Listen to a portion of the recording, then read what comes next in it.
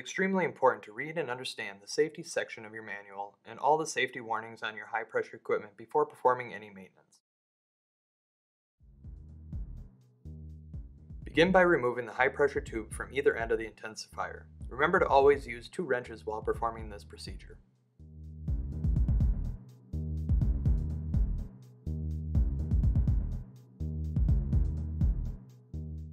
After moving the tube out of the way, remove the output adapter.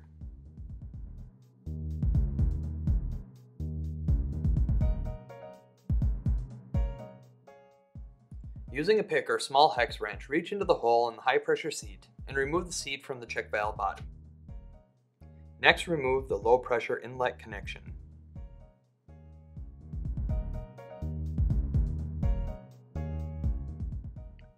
Loosen the nuts a quarter turn at a time using a star pattern.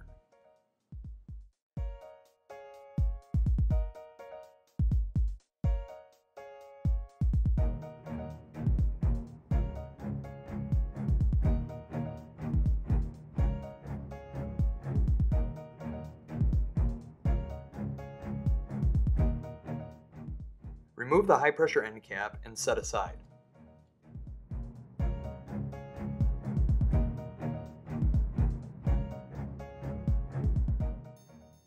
Next, remove the cylinder and check valve while being careful not to damage the ceramic plunger. If necessary, pry between the cylinder and end cap gently using 2 large flathead screwdrivers.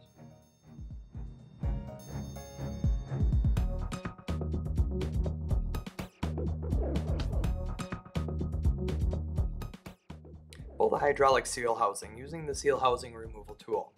Removing the proximity switch from the top of the end cap will make this easier by venting the back side of the housing.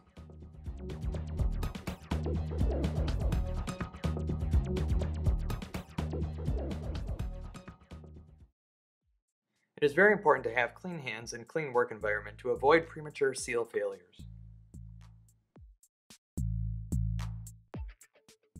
Remove the check valve body from the high pressure cylinder by rolling and tapping with a plastic or rubber mallet.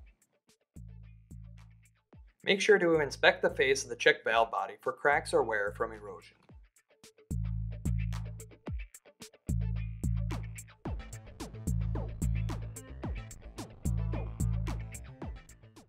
Remove the seals by placing the cylinder on the locating ring. Place the stepped end of the push tool against the seal and tap it out by using a rubber or plastic mallet. Never use a metal hammer or you will damage the seal tools. Flip the cylinder over, again placing it on the locating ring.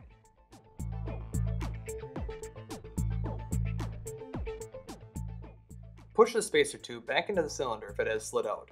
To remove the second seal, place the non-stepped end of the push tool against the spacer tube inside the cylinder and tap the seal out. Clean the high-pressure cylinder ends and inspect for damage, paying extra attention to the edge near the bore of the cylinder. If you happen to find any chips or cracks, you will need to replace the cylinder. Marking or pitting on the flat face further away from the bore can be cleaned with an emerald cloth and then a Scotch pad, and will not require a replacement of the cylinder. The following procedure is completed using Seal Kit 11451, which contains all parts necessary to replace seals in both high-pressure cylinders.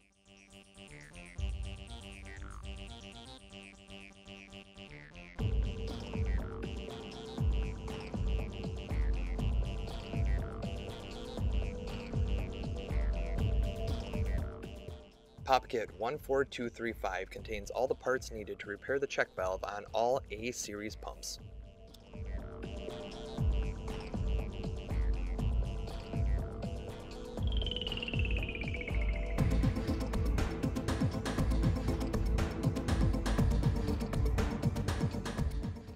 This animation shows the proper assembly order for all A series pumps.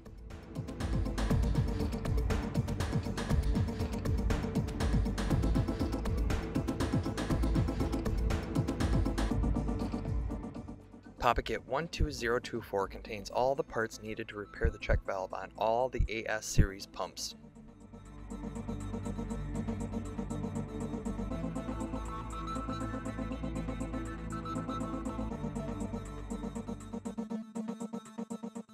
This animation shows the proper assembly order for all AS series pumps.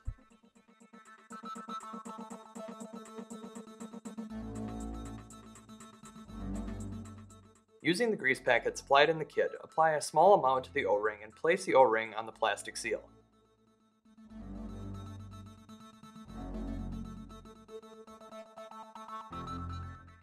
Place a clean cylinder on the seal installation spacer tool. Slide the spacer tube into the cylinder with the basket side up. Place a clean basket in the end of the spacer tube, making sure not to get any grease on the basket.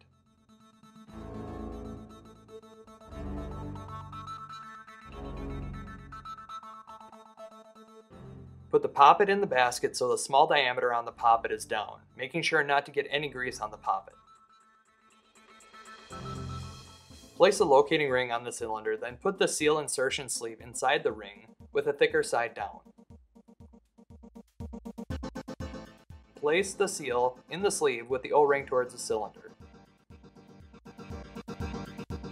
Using the non-stepped end of the push tool and holding the insertion sleeve down against the cylinder, press the seal into the bore of the cylinder.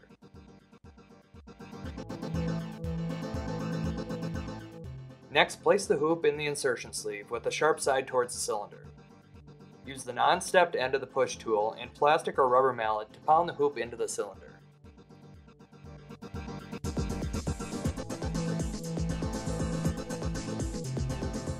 Remove the seal insertion tool and make sure that the seal is seated flush in the end of the cylinder.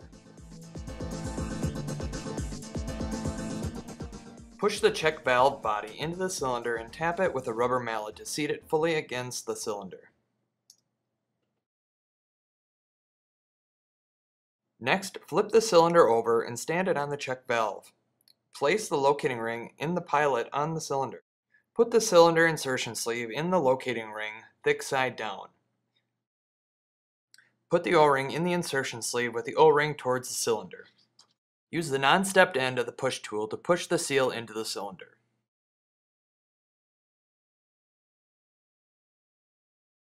Put the hoop into the insertion sleeve sharp side down. Then tap into place using the non-stepped end of the push tool and a rubber mallet.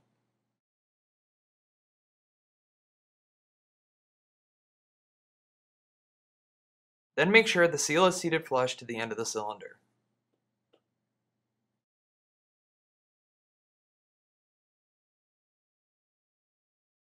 Apply blue goop to the contact face opposite the check valve.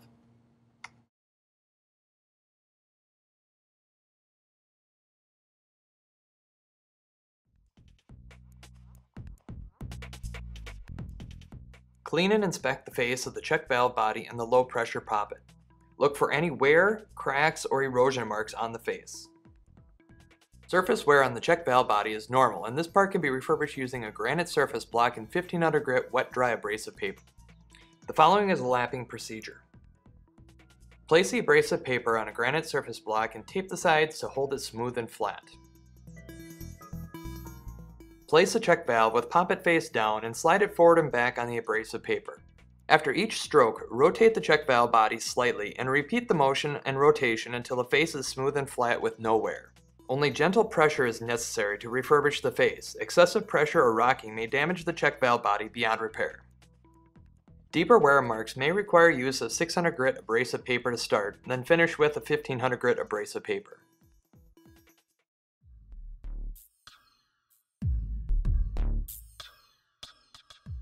Clean and inspect the high pressure seat. Look for cracks, erosion marks, or deep indents from the high pressure poppet.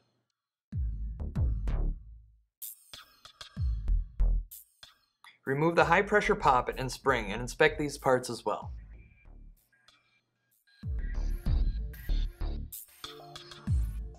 If any parts are showing damage, all three should be replaced and are available as a kit.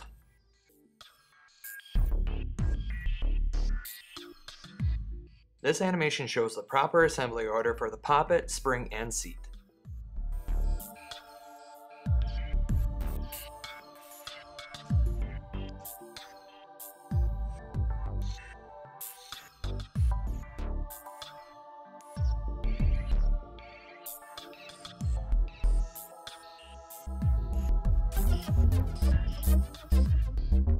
Clean and inspect the high pressure cylinder.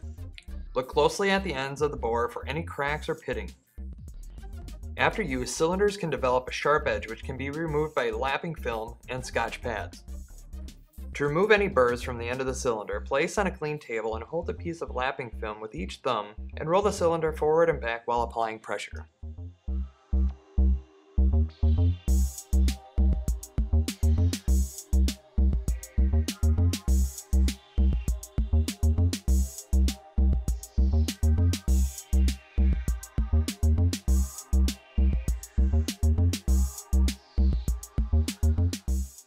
Clean the cylinder thoroughly after this procedure. Any debris remaining in the cylinder could cause permanent seal or poppet failure.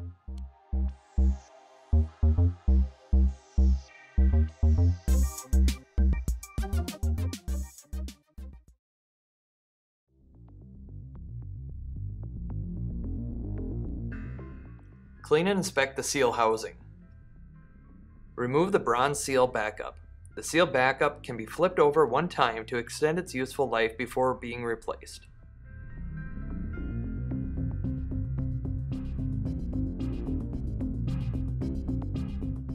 Rod seal is on the back side of the housing and should be replaced when oil leaks are present or every 2,000 hours of operation.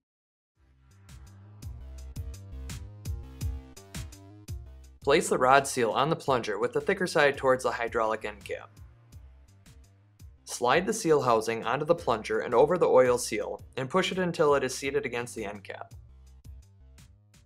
Put the cylinder back onto the plunger carefully to avoid dislodging the seal. Always push the check valve to put this together. Put the end cap onto the check valve body and studs. Apply O-ring grease to the O-rings prior to this step if the O-rings feel dry. Hand thread the nuts onto the end of the studs. Then tighten them using a star pattern to ensure equal loading. Torque the nuts to 275 foot-pounds in small increments of 50 foot-pounds, continuing with the star pattern.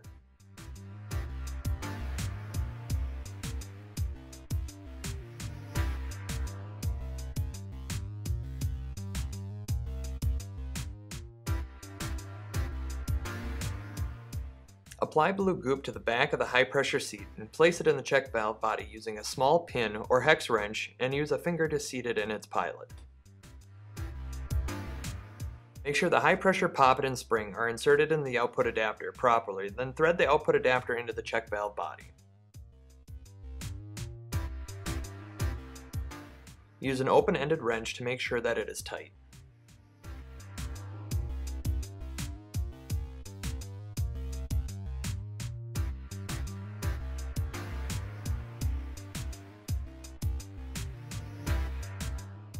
Reconnect the inlet water hose, threading until finger tight. Then tighten an eighth turn further with an open-ended wrench. Over-tightening this fitting will make it break.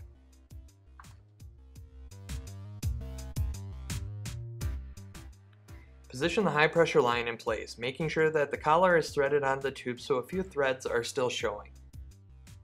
Then using two wrenches, make sure the connection is tight.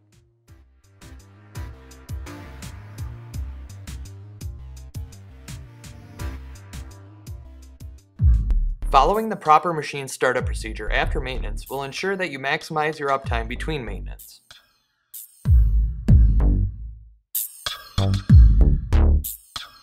Start by setting your pump pressure to minimum by backing down the control knobs. For the A and AS series pumps, set the pump to low pressure by turning the control knobs counterclockwise. For proportional controlled pumps, set the pressure setting to 10,000 psi.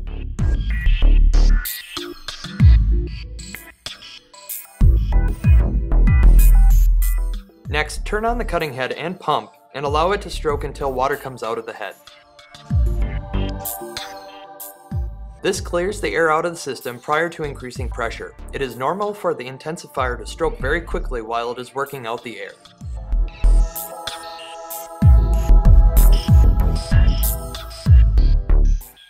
Finally, turn off the cutting head and ramp the pressure back slowly to the desired cutting pressure. For the A and AS series pumps, you can do this by slowly turning the control knob clockwise. For the proportional control pumps, you can use the touchscreen to ramp up the pressure a little bit at a time. The slow ramp up ensures that the seals are seated properly in the cylinders while minimizing the stroking of the pump.